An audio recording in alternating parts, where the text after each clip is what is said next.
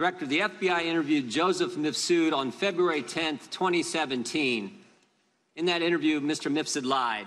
You point this out on page 193, volume 1. Mifsud denied. Mifsud also falsely stated.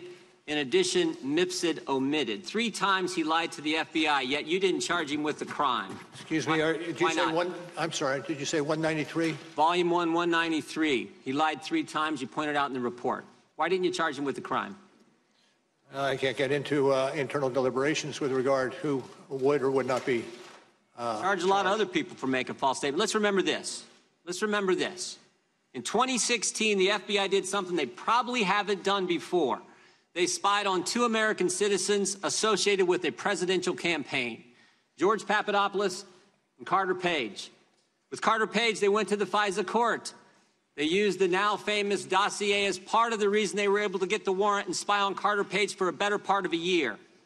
With Mr. Papadopoulos, they didn't go to the court. They used human sources. All kinds of, from about the moment Papadopoulos joins the Trump campaign, you got all these people all around the world starting to swirl around him. Names like Halper, Downer, Mifsud, Thompson, meeting in Rome, London, all kinds of places. The FBI even sent a lady posing as somebody else, went by the name Azra Turk, even dispatched her to London to spy on Mr. Papadopoulos. In one of these meetings, Mr. Papadopoulos is talking to a foreign diplomat, and he tells the diplomat, Russians have dirt on Clinton. That diplomat then contacts the FBI, and the FBI opens an investigation based on that fact. You point this out on page 1 of the report. July 31st, 2016, they open the investigation based on that piece of information.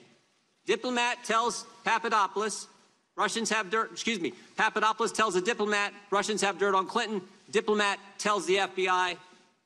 What I'm wondering is, who told Papadopoulos?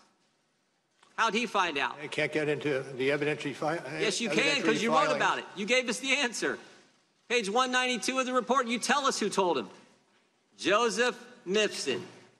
Joseph Mifsud's the guy who told Papadopoulos. The mysterious professor who lives in Rome and London, teaches in 2 different universities. This is the guy who told Papadopoulos. He's the guy who starts it all. And when the FBI interviews him, he lies 3 times, and yet you don't charge him with a crime. You charge Rick Gates for false statements. You charge Paul Manafort for false statements. You charge Michael Cohen with false statements. You charge Michael Flynn, a 3-star general, with false statements. But the guy who puts the country through this whole saga, starts it all for 3 years we've lived this now, he lies, and you guys don't charge him. And I'm curious as to why. Well, I can't get into it, and it's obvious, I think, that we can't get into charging decisions. When the FBI interviewed him in February, FBI interviews him in February, when the special counsel's office interviewed Mifsud, did he lie to you guys too? Can't get into that. Did you interview Mifsud? Can't get into that. Is Mifsud Western intelligence or Russian intelligence? Can't get into that. A lot of things you can't get into.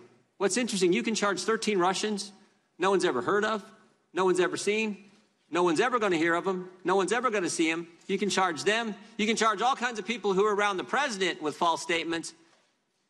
But the guy who launches the guy who puts this whole story in motion, you can't charge him.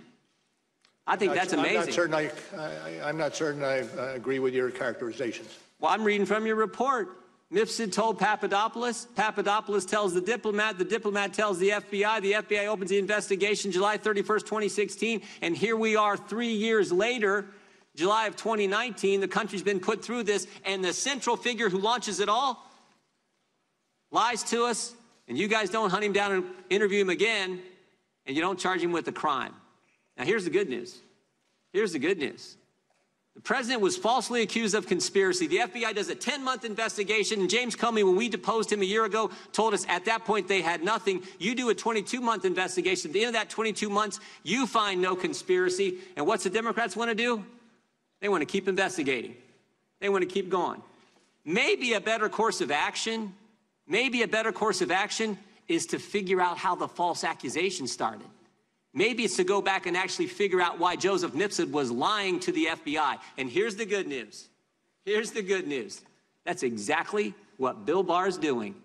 And thank goodness for that. That's exactly what the Attorney General and John Durham are doing. They're going to find out why we went through this three-year saga and get to the bottom of it. Time of the gentleman has expired.